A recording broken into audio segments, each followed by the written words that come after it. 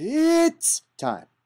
Hey, what's up, everybody? Again, we are making our way through the list of competitors at the Deep Waters Invitational. And the Deep Waters Invitational, in case you forgot, and why would you forget? I don't know why.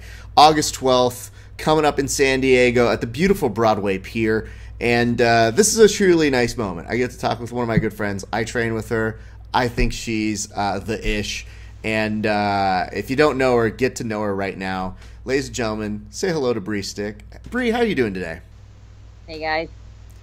Good. I'm pretty tired, but good overall. Yeah, you just told me you woke up from a nap on the floor, but you don't look like at all like you've been sleeping. The hat on, like, you know. You have no idea. So where are you right now? For people who don't know. I'm up.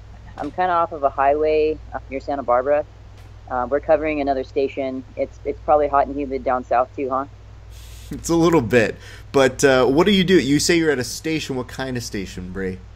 A fire station. So I work for the Forest Service, wildland firefighters, and basically we're on shift today, and we're extended because of the extra. It's extra hot today. Yeah.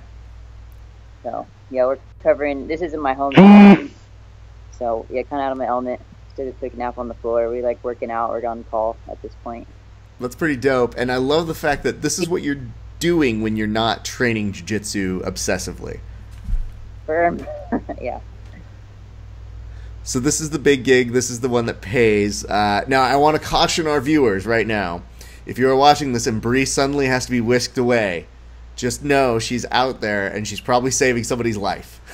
I mean, hey, I guess that's what we do, huh?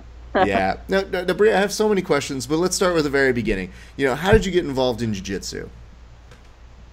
Jiu-jitsu, for me, it was more of my pops kind of throwing me in different sports and stuff when I was growing up. And I started more with like a Muay Thai boxing type of deal at a local gym. And I did some nogi. I went to high school. I ended up wrestling in high school and just loving martial arts as a whole.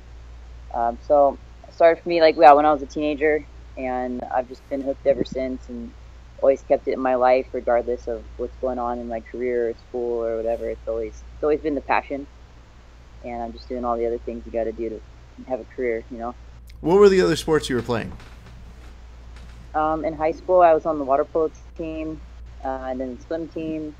I did some volleyball prior to that, and that's really it as like far as competitive sports. Everything else I kind of dabbled in, but always been a sports kid.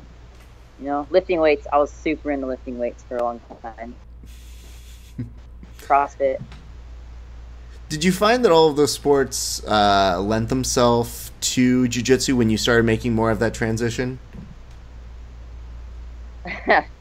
Yeah, as in where if I was doing water polo or swim, I would be thinking about wrestling or jiu-jitsu, like wishing that they had like a jiu-jitsu team or a boxing team at school.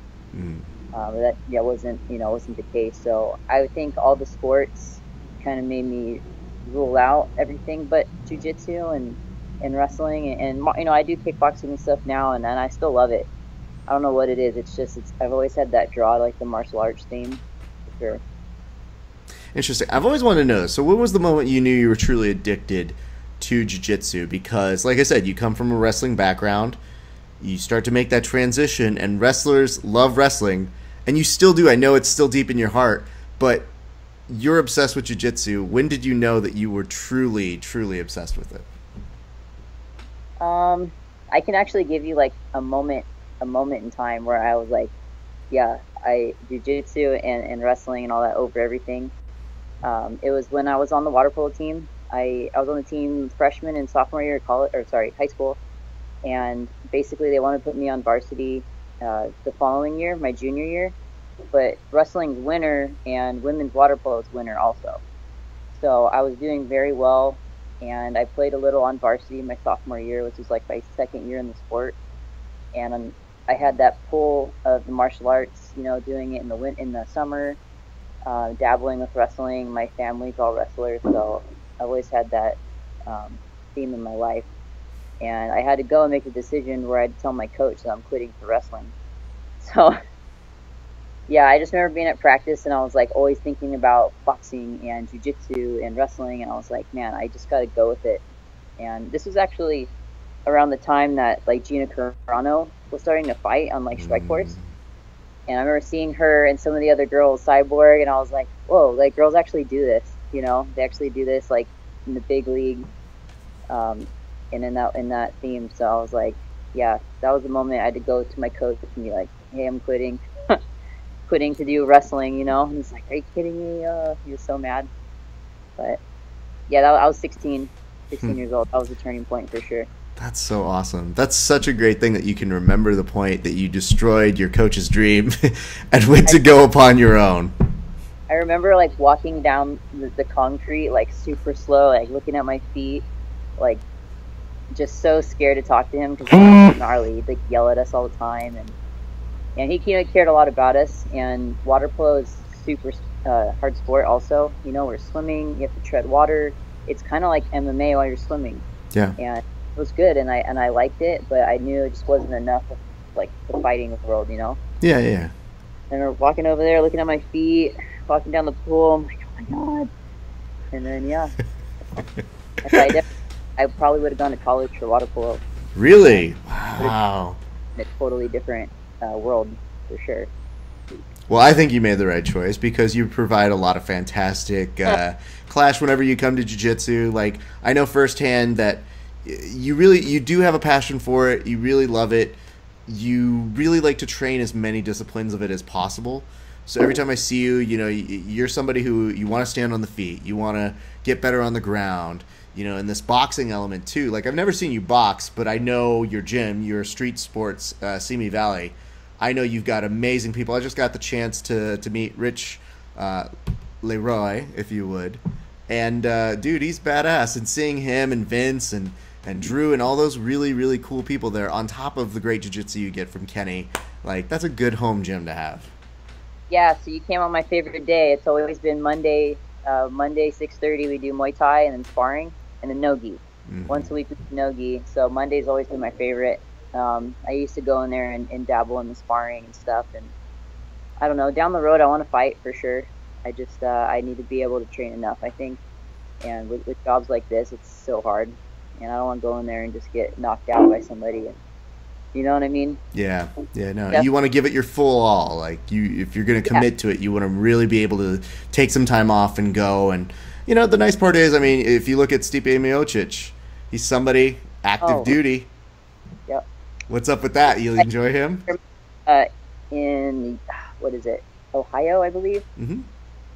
Yeah, he I know he has the belt, and I was like, man, that it is possible. You know, I love to see people that have a career, and a tough career at that. You know, service 24 hours a day, getting held over, dealing with gnarly stuff. It's like I really respect people that have service careers and can still pursue things at a high level. I just know how much like work it takes, you know. Absolutely. So I'm gonna try to get on a department, and you know, in the city, ideally like down south San Diego, so I can train with like amazing people. Yeah, I just gotta keep grinding, you know. So let me ask this: you mentioned service; that's a really important thing for you. Barbara. How did you get involved in wanting to go into that route? What was the appeal of wanting to do that as a career? I mean, people always say I want to help people, you know, and it's true. I've always done. I've always just had that like wanting to help people, wanting to be in medical. You know, I wanted to be a doctor originally, and I did some clinical hours and things like that, and I can't be in the hospital. Like, I can't be in those white walls every day. It's just not for me. But I was a lifeguard, I was a swim teacher, I was a personal trainer, and everything was about wanting to do better on somebody, and getting paid. You know, getting paid to help people. Like, what more can you ask for? You know, as far as fulfillment in life. So yeah, it started for me. I was 17 and a half. I enrolled in an EMT program. And I think I kind of broke the rules because you're supposed to be 18. But the day I graduated was like a week after my birthday. So I would have been 18 when the class ended. So they let me enroll. I got my EMT. I've been working different events, and I've been working on the ambulance. I used to do 911 down in LA. and then I went to medic school, got my medic license. So I worked a little bit in this winter as a paramedic, and I was doing school for fire tech. This is my second season out here doing wildland. So yeah, it's just the rest is history, you know. And it's funny because I don't know if people know this, but a lot of times at tournaments, you might be in the background, you might be serving as the medic, which is really awesome because I don't know how many medics I necessarily see who go out and compete, and then they'll be like, "Where's the medic?" And it's like, "Oh, that's me too." Yeah. Sorry, real quick. I'm sorry I broke you, but I'll fix you too. Yeah. I was working on the dreams, and I was doing brackets, running the table, and then somebody's hurt. And like, Bre, get over there. I was like, oh my god. But I like it because I can relate to the jiu-jitsu. You know, I know the injuries. It's easier for me, you know? Yeah. Like, oh, let's just tape that, or sit out, or you need a hospital. Well, it's also kind of weird. I always feel like it's odd explaining to people in the medical profession how it is you break things in jiu-jitsu, where you're like, oh, yes, I voluntarily chose to train with somebody who was going to rip my knee off, and it did happen. So, oops. Every time you go to the doctor for an injury, their solution is to not do what you're doing. Right? And that's not happening. And I'm like, I don't think you get it. Like, if I don't have martial arts in my life, it's like, I don't know. I feel like I'm not even happy. I'm just like, I can't be like an average person, you know? Yeah, I hear that. At with humans all the time, or or I don't know. So Bre, let me ask this, because you now are a purple belt, you are an active competitor, and things change as you continue to go on. So obviously you get involved in jiu-jitsu, but what is it that keeps you challenged, or what is it that is like your motivation now at this point in your martial arts career? Motivation to compete or train, or both? Both. I mean, it's pure love, dude. I don't know how to explain it any other way. I don't know. When you compete, you're challenging yourself. You know, you're not just like with anything in life. You know, are you gonna just walk by and take the easy route and be comfortable all the time, or are you gonna do crazy stuff that's gonna challenge you, change you? I feel like every time I compete, it's just like it changes me as a person a little bit every time. I think you learn. Continually learning, doing things that you didn't think you could do, and that's actually this job also. We've been pushed so hard on some of the PTs and things like that, and just the conditions. And I'm like, there's days where I'm like, I don't know if I can do this, you know, in my head. And then you do it, or you accomplish it, or you get up the hill, or whatever it is, and it's like, it's just that feeling of accomplishing something, you know, and doing what you never thought you could do. And I think that's a big thing for jiu-jitsu, is like, I just feel like I feel like I have to compete now for some reason. Well, speaking of competition, we're now making our way over to the Deep Waters Invitational. You are one of the 8 women who is participating. I gotta ask this: there's so many competitions. You yourself are in so many different things. Why compete with us? Why compete with us at the USSGL? Well, first of all, a lot of people I care for, and my good buddies, they're you know, running it, and they're really passionate about it. So I feel like, you know, you support people, you support where you came from, you know. That, and the rules are awesome. You know, sub only, no gi. Like, I love that. I love no gi. I love sub only. Yeah, that's really all I can say. You know, those things are perfect tournament. You guys are breaking all the rules. You know, it's going to be in San Diego on a pier. I don't know, part of it's going to be on the aircraft carrier or next to it or something. We're going to have a couple little matches on the aircraft carrier, but we're mainly going to be on the pier. And I don't want to give too much away about the aircraft carrier, but I will tell you our competition for the Deep Waters Invitational, it's going to take place on the pier, and it's going to have a great setting. You know, we're working to get like DJs and cocktails, acai. We want a whole like community vibe to like come in and see. And we're so lucky that we get to be a part of this giant event. And maybe you can explain a little bit of this, but when they put together wrestling events, especially a spectacle like that, it's huge. And for them to include us on that and give us the opportunity to show what it is that we love and what makes our sport so cool and be a part of that, You know, we wanted to do it upright, so we contacted the athletes, much like yourself, who we said, these people bring it. They have the heart, they have that passion, and they'll give you what you came for. Right. Yeah, you guys are going out there and you're putting it in a setting. It's outdoors. It's in a highly populated community of San Diego. People are super open-minded there, you know. So I think it's pretty genius overall, all around. Well, it's all me. I mean, we all know that, but what's that? It's all me. The whole genius part, that's all me. Everything else that's terrible goes to the other guys, but the genius part goes to me. Bre, I want to ask this, though. You know, one of the things people may not know about you is earlier this year you ended up being the person who earned the slots for both gi and no gi to compete and represent the United States. You did it for the grappling trials that was earlier in April. Tell us a little bit about that, because I think that's a spectacular opportunity. Yeah, I mean, just registering for that, I was like, I get to compete and possibly represent the USA in a, you know, so internationally, like in a foreign country. Sorry, I'm getting attacked by flies. Okay. And if you know me, I'm like super patriotic. Show me your glasses right now. I don't know if they've seen your glasses, but I think it's a small indicator. Like, this is not a fabrication. This is Bre at her Real. most. Yeah. It's funny. Everyone keeps telling me I should do a blue and a white. Do my red. I wouldn't disagree with them. I mean, especially once you get down to Azerbaijan in October. I know I gotta be careful because there's people that don't like Americans. So I'll be labeling myself if I do that. But that's fair. Well, you could do it at the Deep Waters Invitational. We got no problem with that. We're all going to be pro-America there. Do my signature braids. We'll see. We'll see if I'm going to be working like every day up until that day. So that's true. Yeah. So you're competing for this big thing. Tell us about the spectacle of it, because from our experience, we found that so many people didn't really know about it. But right.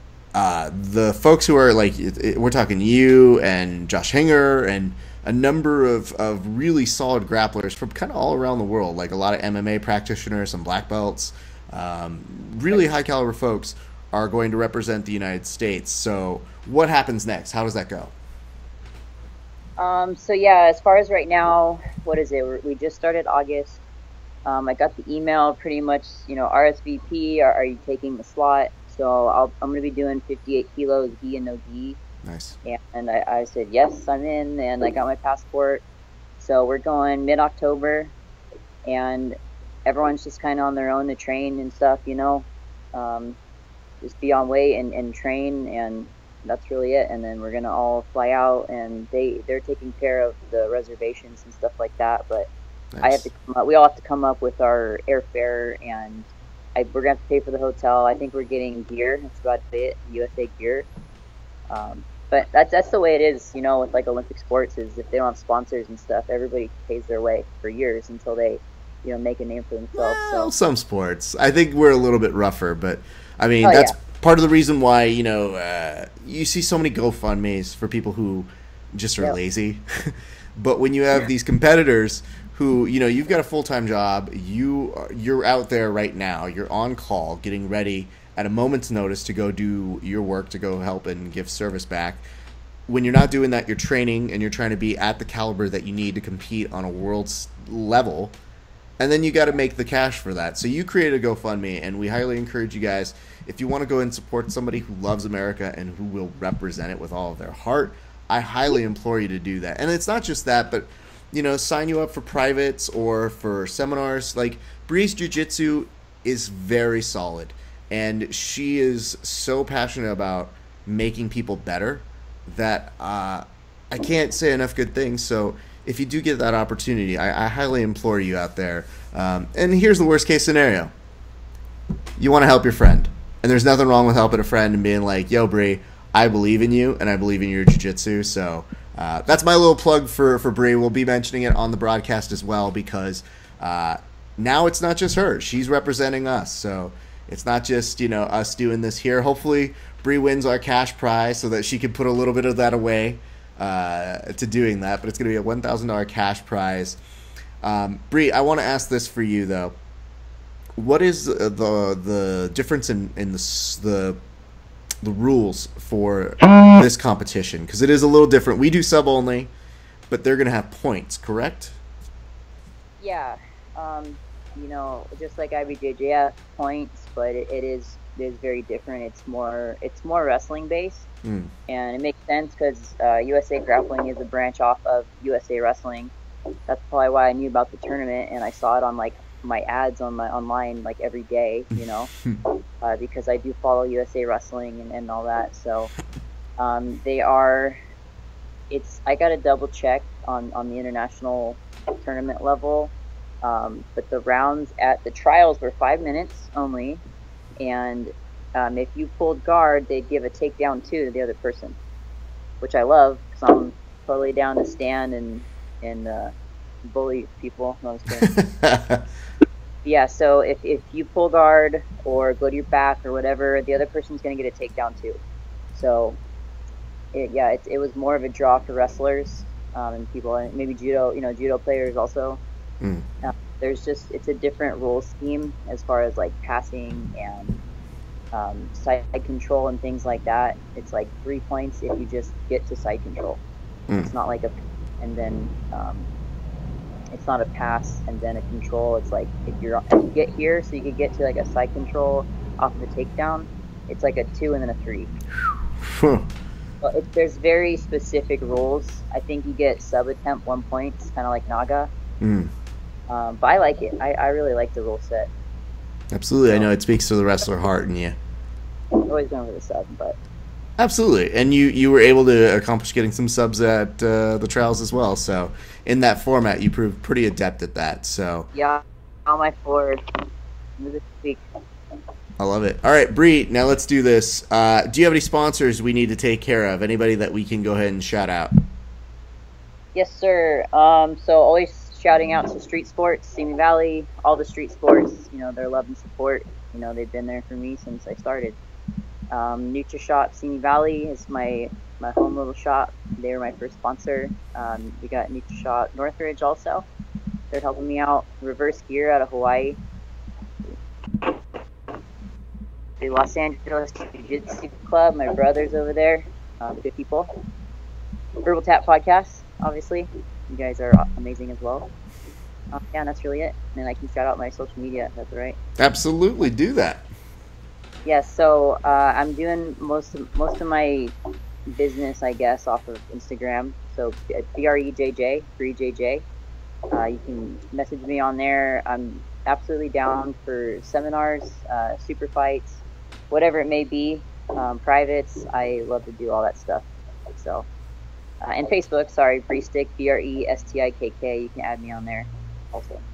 That's sick. Bre, I want you right now, as we close on out, I want to remind people of one thing, and then I'm going to ask you to do one thing. But I'm going to remind the people this. So what we're trying to do is, if you guys want to come support Bre down in San Diego, it's pretty simple. You can buy tickets to observe the Deep Waters Invitational, and when you do, we implore you to go ahead and do on the drop-down menu, go ahead and say that you're there to support Bre Stikk. And when you do that, we kick back a little bit of money to the athletes. So we're doing our best to give a little bit back to the athletes who do the support and to who are there and who believe in us and who believe in supporting our art as well. So we're doing that, but we also are telling you guys, if you compete the next day at the SD Midway Open and you want to go ahead and see the Deep Waters Invitational, if you compete with us the next day, attendance to the Deep Waters Invitational is free $99. So get out there and compete if you want to compete, and then you can support your friend Bre.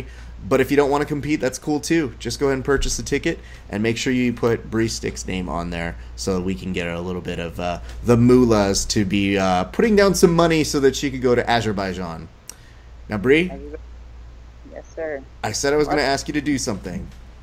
Okay. Here's what I'm asking you to do. I want you to look directly into the camera right this second, right now, and I want you to say what people can expect from you at the Deep Waters Invitational on August 12th. Okay. You can expect me giving it my all, like always, and some flashy, maybe some good takedowns, some good subs. Yeah, say hi to me. I'm always nice. I look intimidating, people think, but I'm nice. It really is. And yeah, I don't know, a good time. You know, win or lose, I'm there to support and hang out and talk to me. We'll train, whatever. True to life, always. I love it, Bre. Thank you so much for chatting with us today. We look forward to seeing you on August 12th. Awesome. Thank you, Raph.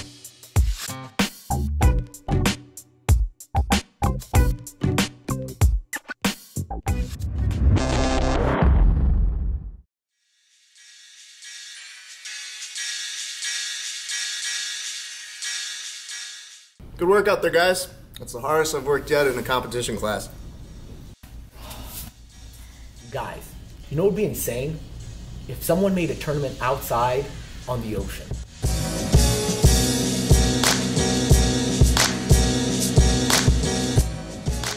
What? And what if it had like a party vibe? Like a DJ, some acai, maybe some cocktails? What?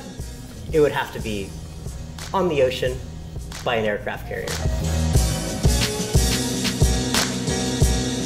What? Eric, nobody would ever do that. Of course they would. No, they wouldn't. Nobody would ever make that kind of a tournament. That is a pretty crazy idea. I don't think so, man. Eric, you have terrible ideas.